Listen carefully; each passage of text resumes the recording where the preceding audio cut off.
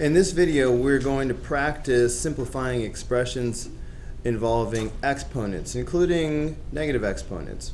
Make sure you, in the end, have all your exponents should be negative, and there should be no parentheses anywhere. So looking at problem number 1, remember when you're multiplying variables, this is where you add the exponent. So this should be x to the 9th power, because I'm adding these exponents, and that's going to be y to the 5th power. So that's it for problem number 1. Any questions so far? Okay. When you have a power raised to a power like this, that's when you multiply. So this is going to be x to the negative 10th power. Bless you, Miss Dawn. So when you, no, you're fine. Yeah, she's going to be sneezing and coughing throughout the video, so we love Miss Dawn, so that's cool. All right, we'll look back years from now and remember Miss Dawn. Don't forget, when you have a negative power, it doesn't actually mean anything's negative. It means you have to drop that expression to the other side of the fraction. So this is going to be 1 over x to the 10th power.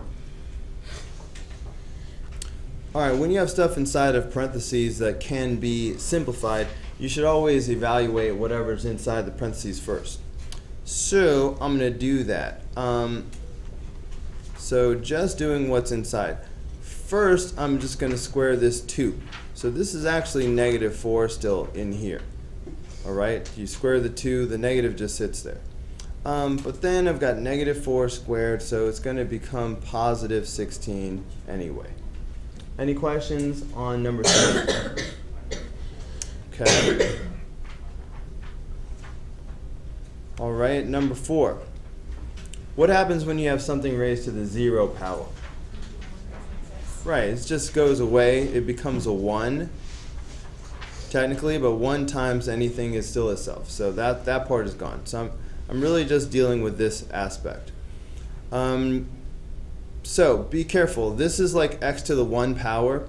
So this 2 is going to wind up multiplying both of these. So I'm going to wind up with x squared z to the 10th power. So that's going to be the final answer here. Any questions on number 4? Okay. On number 5, you can sort of look at this like 3 separate little problems. I have 6 over 3. I have x to the 10th power over x to the 5th power, and I have y to the 4th power over y squared. I haven't really changed the problem yet, it's just a way of looking at it. Now, 6 over 3, first of all, 6 divided by 3 is just 2. All right, I'm not going to subtract or anything like that. 6 divided by 3 is 2. And I'm going to put that 2 on the top. Now, x to the 10th power over x to the 5th power. Remember, x to the 10th power is like, let's see, 1, 2, 3, 4, 5, 6, 7, 8, 9, 10. Did I miscount? 1, 2, 3, 4, 5, 6, 7, 8, 9, 10.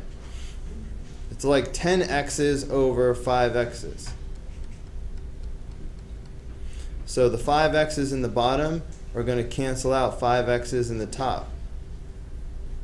That's going to leave 5 x's in the top. So that's why I'm going to have x to the 5th power in the top. And sure, you can look at it as 10 minus 5. But if you think of it as canceling, it'll help you be clear where the leftover x's will be. In this case, in the top. Same thing with the y's. Y to the 4th power. In your mind, you should be picturing y, all right, over y. So these two y's are going to cancel out 2 of these y's. That's going to leave y squared in the numerator. And that's it. So really, this is the final answer right here. Any questions on number 5? Okay. Number 6. It's going to have a couple of steps to it. I would still simplify everything inside the parentheses first. Okay, so for a minute, just ignore the negative 2 out there. We'll deal with that later.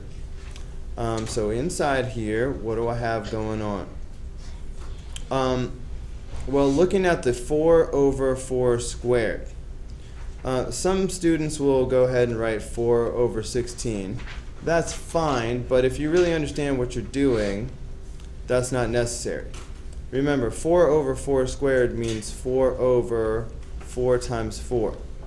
All right, so if you picture this mentally, then you'll understand that the 4 in the top and one of the 4's in the bottom are going to cancel each other out. So you're going to be left with 1 4 in the bottom. Okay, so I'm going to have 1 4 in the bottom. Now, why did I make my fraction that big? I have no idea. Try that again. So I'm going to have 1 4 in the bottom. Now, looking at the x's, just like we did before, I have 8 in the top, 5 in the bottom.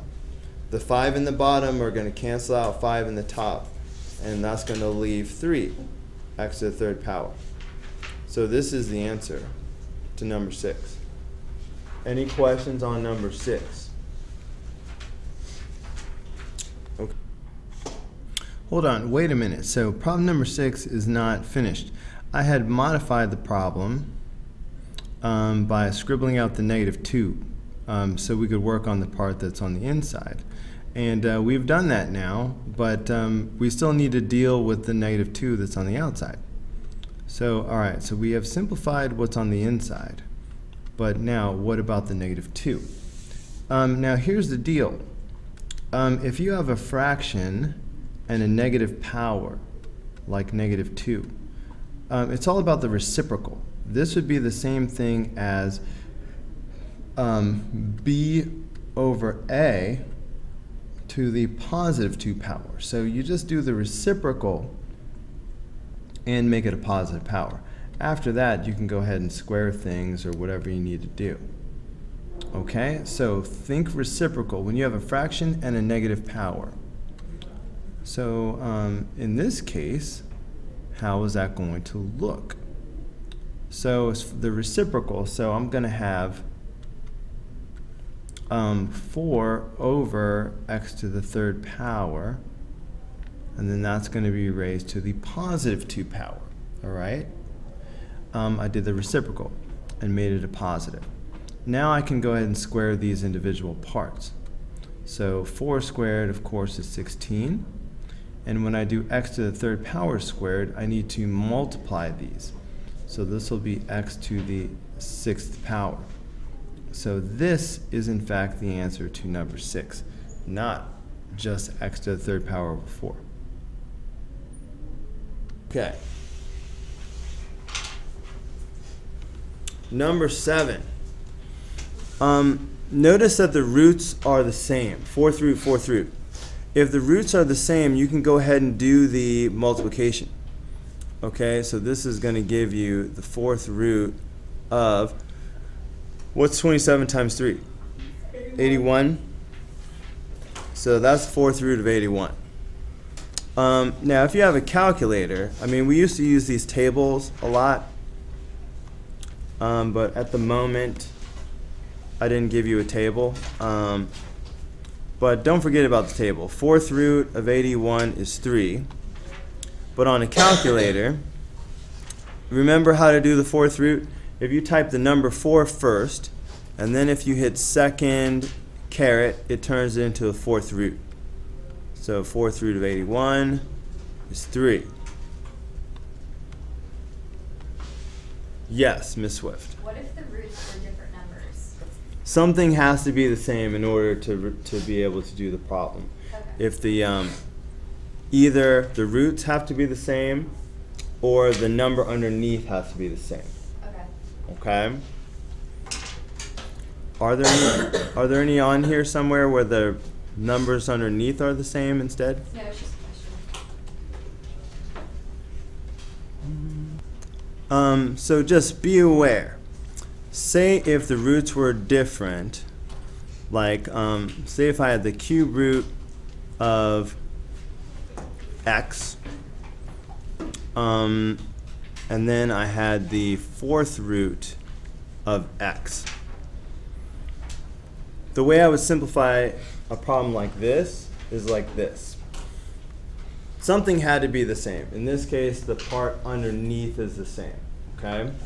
So what I would have to do is turn this into a fractional power. Do you guys remember that the cube root of x is the same thing as x to the 1/3 power, okay? And the fourth root of x is the same thing as x to the 1/4 power. So because the bases are the same, remember, just like when we would have n to the 3rd power times n to the 5th power, what would that be, Miss Swift? N to the 8th power. That would be n to the 8th power. So that shows me that you know in a situation like this you add. Okay, Jakai, head up, eyes open, my friend. We could do the same thing right here. We can add these powers. So I would wind up doing 1/3 plus 1/4. Okay.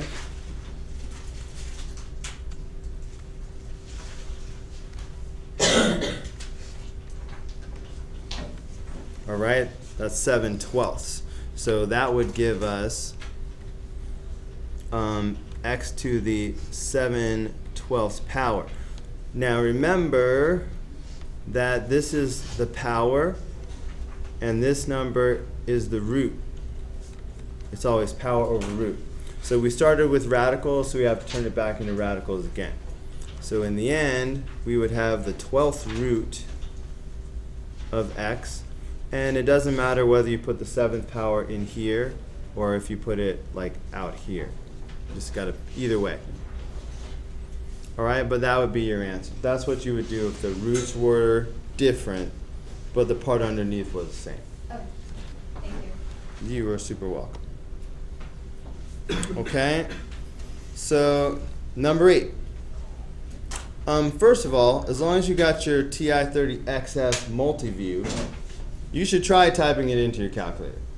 Okay, I mean, I'm going to explain how to do it in smaller steps, but you should be in the habit, you know, if you've got the advantage, I say use it. So 64 to the 2/3 power, so 64 to the fraction mode 2/3 power. Oh, look, 16. Okay, like why not, right?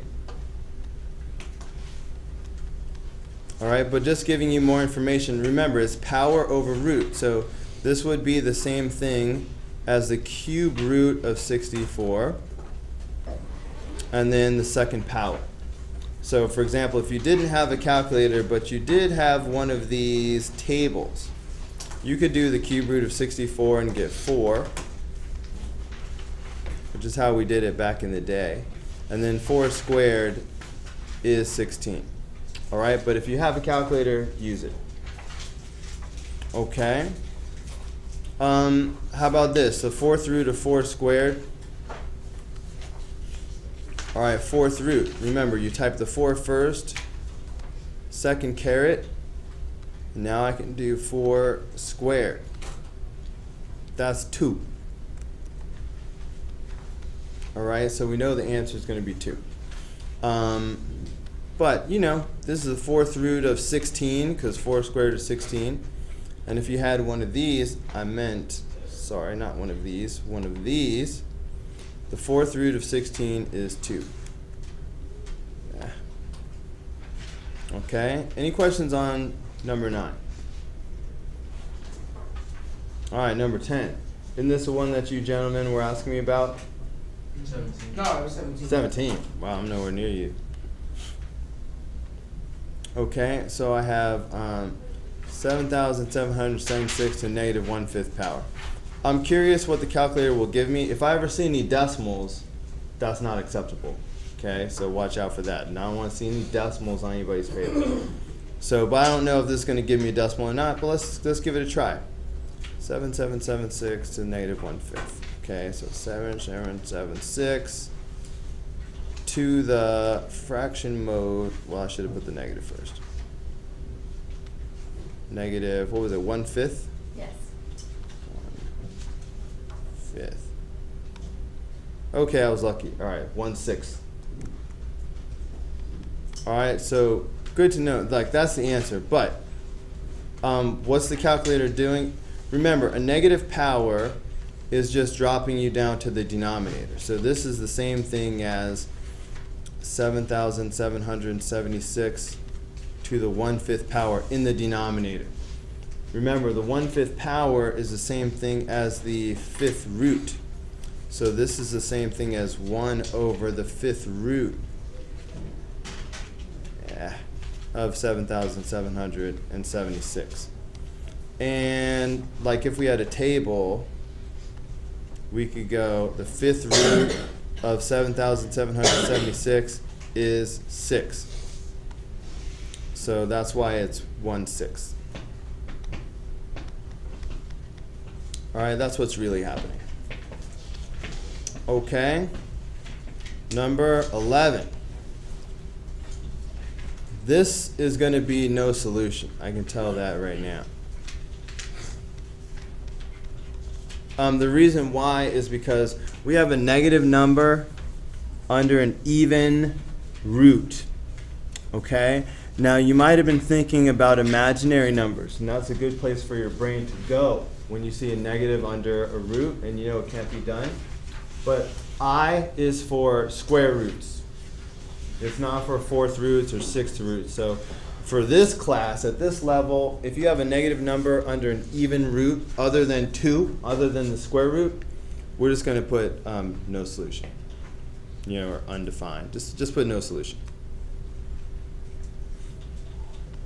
Okay. Number 12. Negative 343 to the 4/3 power. I'm going to try the calculator first.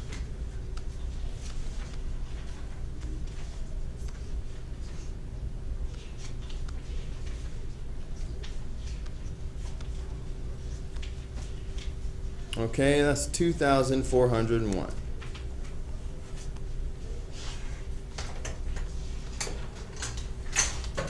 Okay, just to understand, power over root, this would have been the same thing as the cube root of negative 343, all raised to the 4th power. So even if I had to do it with one of these, all right, the cube root of 343 is 7. So that means that this would have been negative 7. So it's a matter of negative 7 to the 4th power.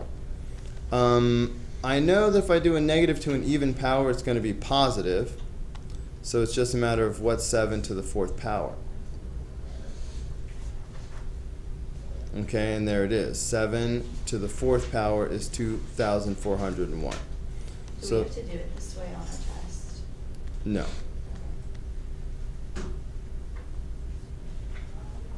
Okay, so that's the answer. Occasionally you'll get something that your calculator won't do, and you'll get a decimal. So I never know when that's going to happen. So one of the reasons why I keep showing you guys how to do it is, you're going to punch something in your calculator, it's going to give you a decimal. It's going to be like, what now? But if you kind of remember this, you'll know what to do. And you can, I'll always give you one of these tables I keep showing you. If you ever need one, I'll give you a table. Okay. All right, I think I'm going to stop this video here and pick up on the next problem.